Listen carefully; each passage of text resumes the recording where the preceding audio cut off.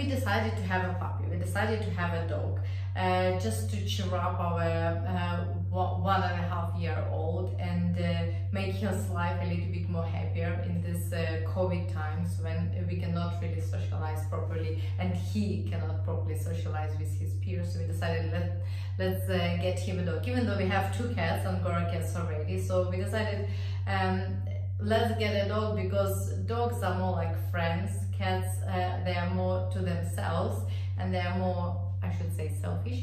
But dogs can be really friendly and can be very good friends for kids. So I decided let's get him a dog. So we decided to go for Maltipoo because I really like Maltese, and actually we were initially searching for Maltese. I didn't even know that Maltipoo exists, and by accident we just bumped into this breed, and we done some reading of on what kind of dogs and puppies they are, and we really loved it. And afterwards, when we started looking for actually a particular puppy to get of this breed, we liked one with kind of not straight and not curly hair. It's somewhere in the middle, because obviously Maltipoo is mix of Maltese and Poodle, so Poodle has very curly hair and Maltese has straight hair. So so obviously when we mix them, it can be 3 different scenarios what kind of hair they can have. So we went for kind of like a wavy type of hair, and on top of that it has very nice color, like light peachy color. So we fell in love with this dog, and we decided to get him. So now our dog is 1 week away from the moment when he will be delivered to us. So we went to do a big first time shopping, and you know, you're feeling very overwhelmed in the big shops for pets, because when it's your first experience with puppy, you just don't really know what to buy, even though we've done lots of search, and we had a whole list of things that are first necessity for this breed. You're still feeling overwhelmed. So I wanted to share with you what we got, and afterwards I will give you a feedback what actually was used well, and if you need to really get it, or if there is necessity for that, or maybe dog doesn't like it. So I will just tell you about each item that we purchased, and hopefully it will save you lots of time and you know, wandering through different videos and contents, just trying to find what you want to buy. So first of all, you can see I got so many different toys. Like I got this little biting chewing thing, because a breeder told us that they like to bite things, and also we were trying to find some small things that can actually fit in their mouth. I'm not sure 100% about this one, but we just decided to take it because it's a little bit different. So I got this little bird that makes squeaky sound, because we were told that they like things that make squeaky sound. We got a ball that our Teddy, we got his name is Teddy already. So the Teddy can chew little soft toys that also make sounds, because they like to chew basically and have some response, and some other type of ball that also can be chewed very easily, so to help them to massage their gums. So what I got here, it's a very small collar. The brand is Trixie, and we like this brand because it seems very light and very easy to assemble on dog's neck. So basically you can just press it here and open easily. So that makes life easier. when you can actually when you need to wear it on a dog. And also I had a poodle before. I had tiny poodle when I was a child, so I know that they need really really light really light one, otherwise it's too heavy on their necks. So we went for really really tiny one. In addition to collar, we got this harness, and actually what they recommend for small dogs to have collar just for the to put their name tag on it, and to use harness to actually link it with your leash, because small dogs have very petite structure. They have very weak bones, and their neck as well is very weak. So if you will use collar to attach the leash, you might by accident just you know, injure their neck, because when you will try to pull the dog to yourself, you don't know, anything can happen, because they have very weak bones. You can just basically hurt them or injure them. So that's why they recommend to use harness. Why we went for this brand also, Trixie, because you can open it up very easily, and it's very light, if you will feel it. Also, I went for extra small size, because obviously dog is very small, and our dog is gonna be he is 3 months old now, so he's really tiny. So I hope that it will not be big on him, this harness. Okay, leash. To tell you the truth, I decided to have this type of leash when it can adjust on its own, because I really like this type of the leash. You don't have a headache with pulling your dog and rolling the other leash on, like rolling the leash on your wrist or something.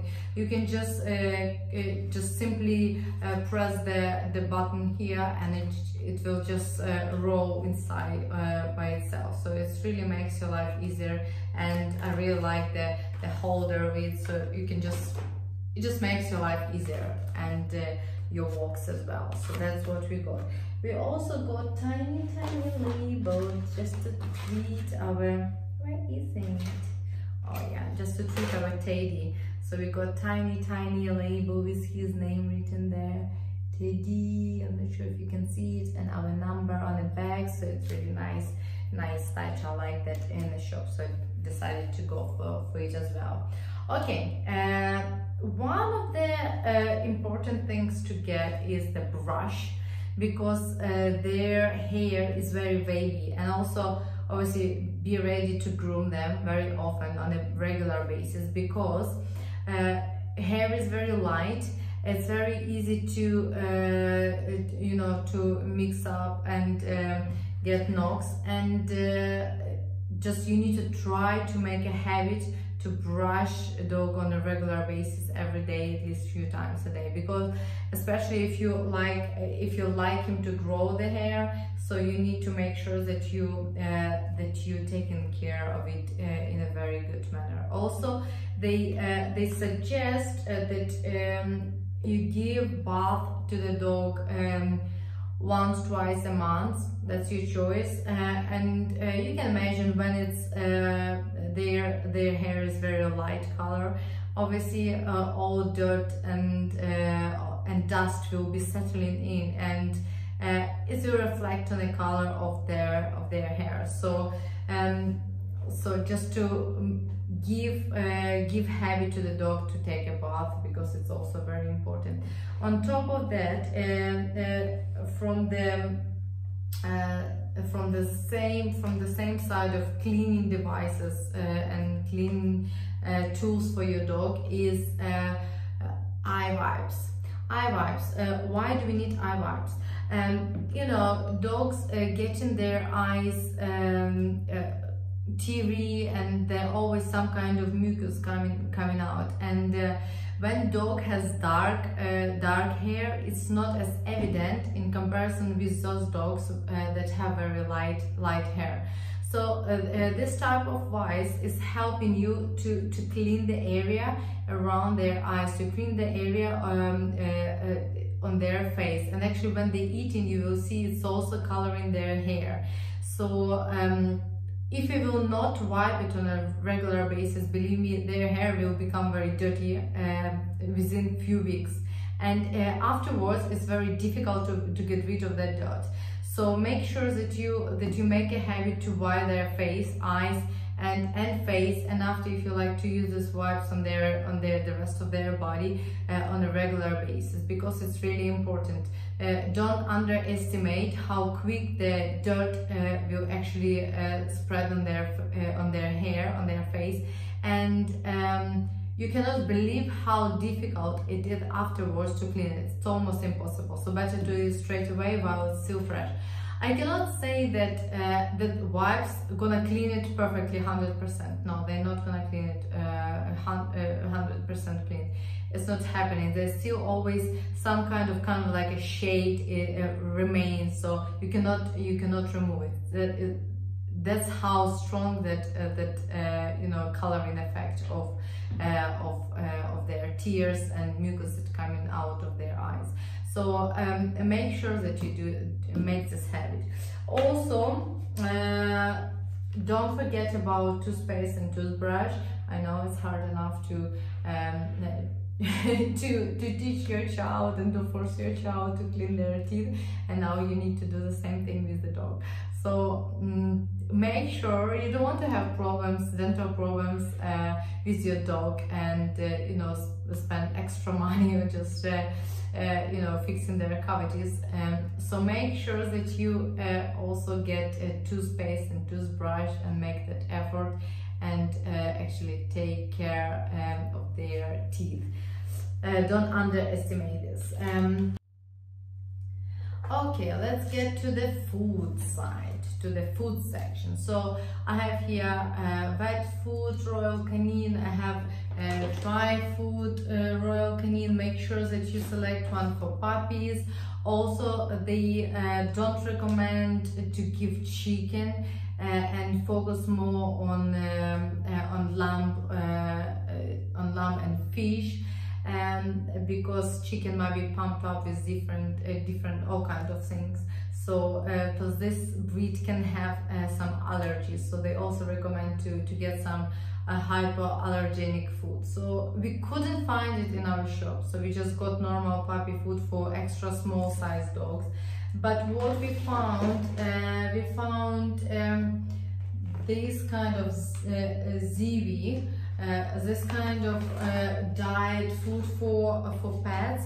It's actually like 3 times more expensive in comparison with Royal Canin, but it's organic New Zealand lamb, so it should be fine for him, just in case he doesn't like Royal Canin, or in case he has some allergy. Obviously we're gonna see this dog first time, and we're gonna try to take care of him for the first time. So we need to support every angle and make sure that we can give him something that he will like, and he will not have any reaction on that. Also, we got some tuna fish treats, and we got some you know, Lily's Kitchen duck pieces, so dog can enjoy. Also, we got some Nutrident chewy little chewy sticks shaped like toothbrush, so dog can also chew it and clean their teeth. So that's one more way for the dog to clean their teeth, to chew hard things. So make sure that you focus on those kind of treats. Also, what we got is a toilet pads. So it's it's like a big tissue that you spread on a floor, and a dog can actually take a piece there.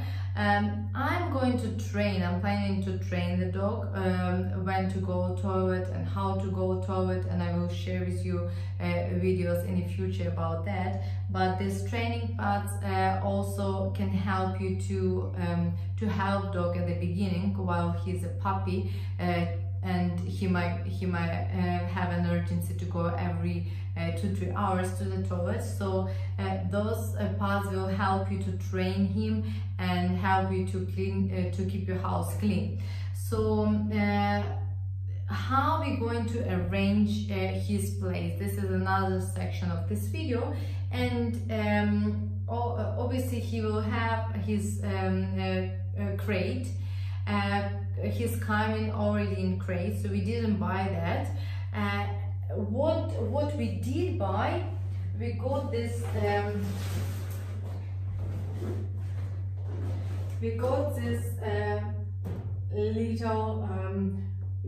little pan for him, play pan for him, that you can assemble in your house.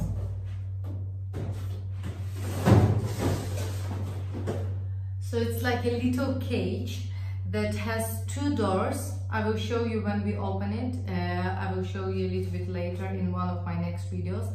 So it basically has 2 doors, and one can be open to the crate. So it will lead to the crate where you can also put, we got this nice pillow for him. You can also put a nice sleeping pillow for him, and it will be his cozy spot.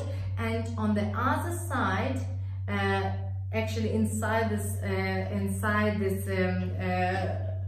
little pan, you can put a tissue, a toilet tissue for him, so a toilet bath for him. So basically, when you're not at home and dog is still young and not trained properly, you can just lock him inside this pan, and he will have his cozy place on one side and his toilet on the other side. So it's kind of will help you to monitor where he's going to the toilet, and to make sure that he's not fooling around and taking piss on every corner, because that can be the case with small dogs and with any dogs. Basically, they're trying to they will take a piece in somewhere in a cozy corner. So with this pan that has 2 entrances, you can actually monitor and you can actually train him to go to the toilet on the pan, to the pad,